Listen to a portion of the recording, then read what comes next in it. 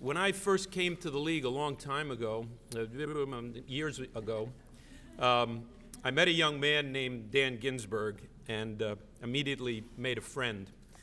Dan was, I met Karen as well, who was a Rappaport growing up, and we immediately bonded and started chatting. But Dan was everything that you wanted a young leader to be in an organization. He was tall and distinguished and articulate. He had an intellectual curiosity. A young man notwithstanding, he asked tough questions in the back of the room. He stood up and challenged some of the leadership when he had an issue that he wanted to raise, and he did a terrific job of it. He came from a family of Zionists, and he actually served in the Israeli army. And I can remember well, as I have an opportunity to do from time to time, to give him an aliyah. I gave him the introduction for Yitzhak Rabin at one of our national meetings, and he said to us, the idea that he could be a soldier in the front lines in the Israeli army and have a chance to come to an ADL meeting and introduce his commanding general was very, very special to him. And it was a really wonderful evening, and the warmth and the glow that Dan brought to that evening was very special. The fact that we lost him really way, way too soon in a tragic accident really stopped us in our tracks a bit. But the good news is that his family, his wife Karen and his family, decided that the best thing they could do in the memory of Dan Ginsberg was to endow this Ginsberg, Daniel R. Ginsberg Leadership Award to recognize other young leaders around the country, not just in the New York region where he served as chair of the New York board, but all over the country. And by the way, my own personal view is that had that not happened, I think Dan probably could have been a national chair of this organization. Such was the caliber of the man and what he brought to the table.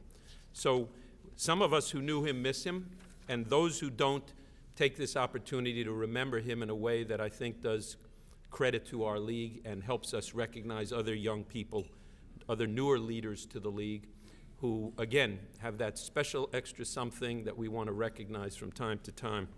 Next recipient, Anne Levine.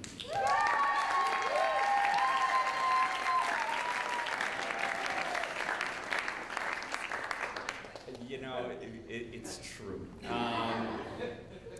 But let me tell you something. The noise that you heard is nothing but love and nothing but respect and nothing but joy about this moment. I will tell you, Anne, I've known you.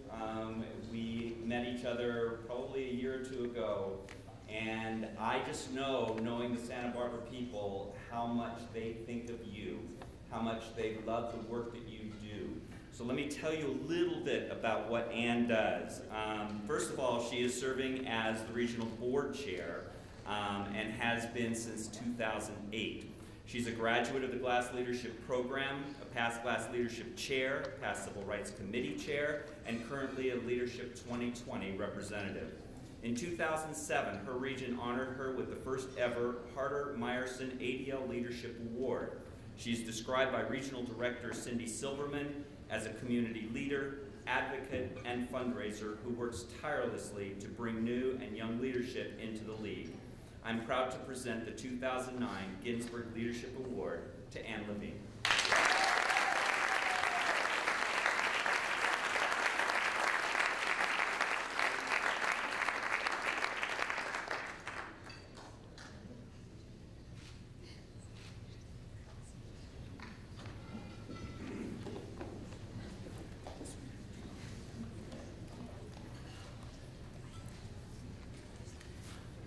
I truly appreciate the opportunity to be here and to have my ADL batteries not recharged, but amped up.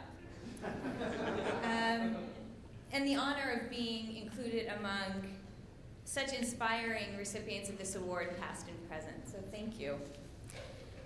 Imagine spending 30 years starting an ADL chapter and building an ADL chapter, and then letting a 35-year-old waltz right in, changing everything, advocating board term limits, and taking an hour off the gala, and a national commissioner's worst nightmare, right? But not in Santa Barbara. Our region has a 35-year-old board chair because our local national commissioners and lay leaders asked a 35-year-old to be the board chair. How did they cultivate young leadership? First by asking, and then by stepping back, not behind me and going away and leaving me, but by supporting me through every step. And the best part of being board chair is working with dynamic, passionate, knowledgeable, forward-thinking people.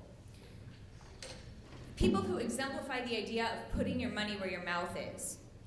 The Harders, Lyons, Meyersons, these people have influenced me tremendously.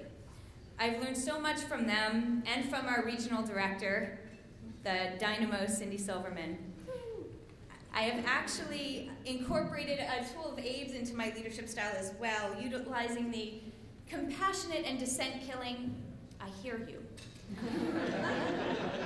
I use it mostly with very well-intentioned board members. I do not serve on the preschool parent committee or the PTAs like so many of my friends do, but I serve as regional board chair for the same reasons they do those things. Because for the same reason my friends plan the preschool seders and bring latkes to their children's classes, I'm here because I want my daughters to be proud to be Jewish and to live in a world that encourages that pride.